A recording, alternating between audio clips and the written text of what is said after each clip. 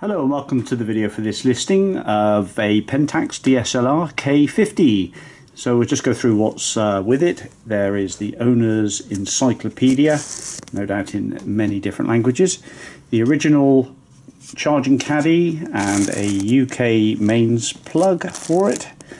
LED on there for charging status. There is also a USB lead for downloading what's on the SD card onto your PC, and the camera itself, well, it's in bright red and it's very well made actually. It's got a bit more weight and substance to it than your average camera, but that's because it's got significant improvements in weatherproofing. So it has a water resistance front lens, which is in very good order. The whole camera's just got a shutter count of just over 100, so it's hardly been used. It takes a remarkably nice picture as well, actually. I was very surprised to see what the picture quality was like.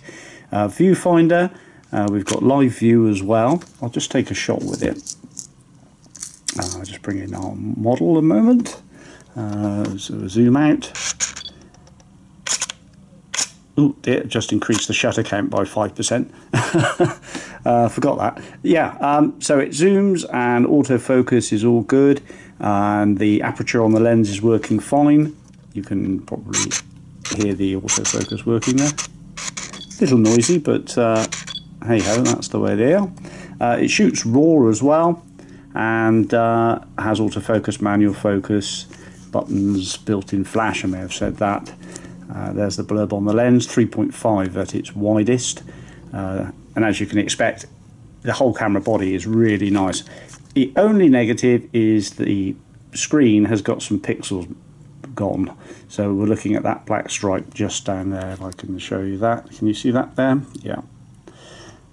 So it's not the end of the world. It's only about 3% of the whole screen, I would say. You do have a viewfinder anyway, and all in all, a nice quality product. If you tend to give your cameras a bit of a hammering, plus ordinary camera, you can't take it out in the damp, so with this you can. Thanks for watching. Bye bye.